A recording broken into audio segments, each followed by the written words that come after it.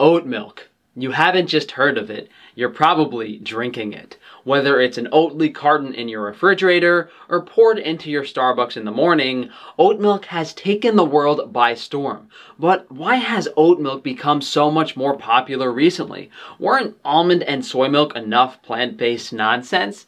Oddly enough, with the Toyota Corolla sickness spreading, Oatly sales have jumped even more.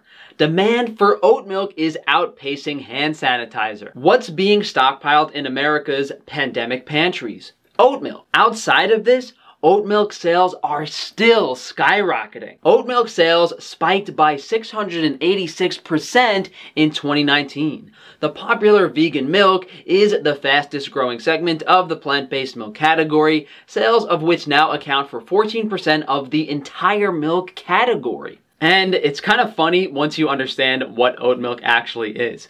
Oats blended with water. Seriously? They literally take some oats, soak them in water, and then puree that into milk, aka an oat slop slurry.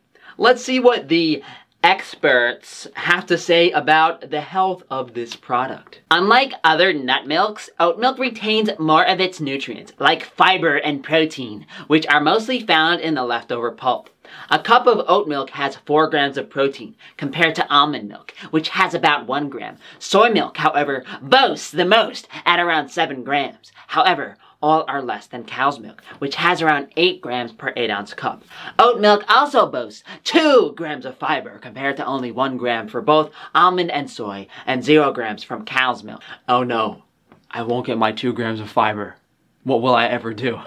As for other nutrients your body needs, oats contain a variety of vitamins and minerals, such as thiamine, folate, magnesium, zinc, copper, and phosphorus, among others. First off, the purpose of any plant food, grain, cereal, fruit, vegetable, is twofold. 1, for caloric energy. 2, to feed the gut microbiome with carbohydrates. The media loves circle jerking over the paper value of, protein in plant food, the macronutrients. Reality is, the amino acid profile in plant foods isn't conducive to the bioavailability that animal foods have. Fiber is not as important as it's made out to be, plus the vitamins and minerals in those plant foods are again unavailable to the body, just like the protein is in some cases, whether it's the form of the vitamin or the chelation of the mineral.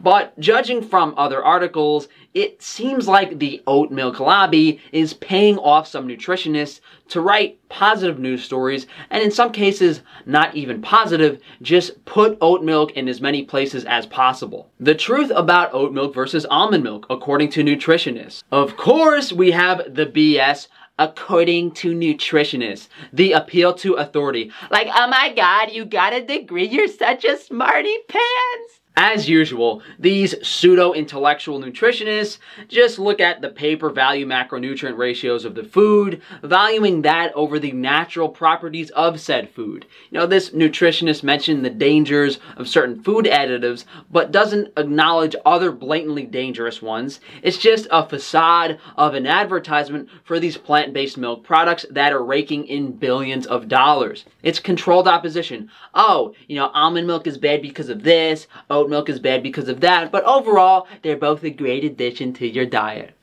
So, why is oat milk the next deadly trend? Primarily because of the agrochemicals, herbicides, pesticides, fungicides, insecticides that we are spraying on our crops. Glyphosate is very popularly known to be sprayed on oats.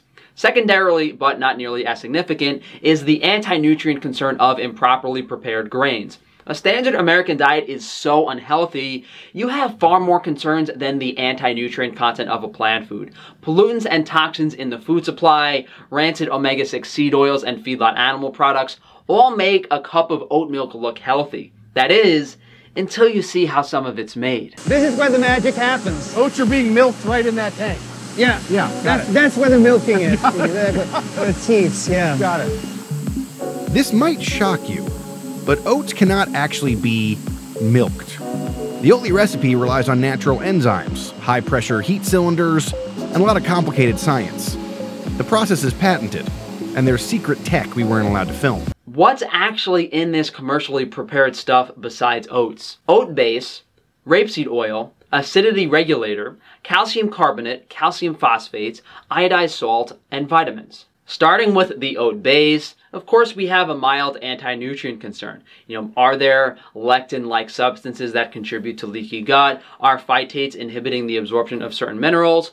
Overarching that, though, is the pesticides, the herbicides, the fungicides that have been sprayed on those crops. Those will cause far more gut issues and inflammation in your body than an anti-nutrient ever will. Imagine you're taking thousands and thousands of pounds of these oats that have been sprayed and you're making a chemical slurry, aka oat milk.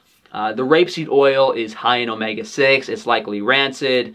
Dipotassium phosphate is actually used as a fertilizer. What that'll probably do is stress your liver slightly. Calcium is never good to supplement. Humans don't need large amounts of it. They need vitamin D3 and K2 predominantly to mobilize and utilize calcium. Iodized salt is usually made from highly processed, low-quality table salt. The vitamins they are adding to this oat milk are not in the bioavailable forms. You need vitamin D3, not D2, but they probably used vitamin D2 because it's vegan and cheaper. And they're likely using cheaper versions of riboflavin and B12 as well, which aren't actually getting utilized by the body. And a lot of these nutrients require fat to be absorbed, and when you're vegan, when you're restricting fat, that could be another issue. All of this being said, I actually have an oat milk recipe myself.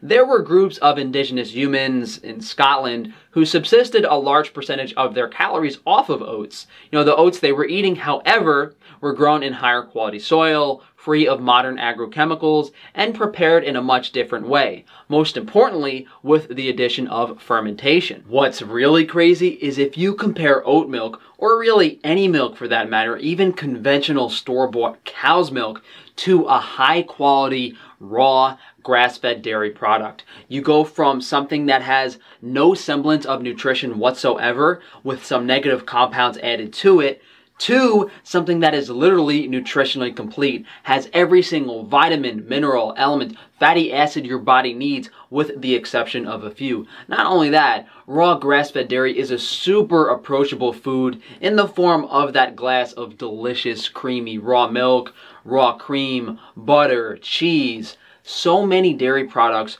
are consumed by the average person. Yogurt, it's incredibly approachable, it's incredibly nutritious. But the difference between that store-bought conventionally raised product and what you can get from your local farm is night and day. You have vitamin A in the form of retinol, the bioavailable animal version, all of the B vitamins, super high amounts of B12.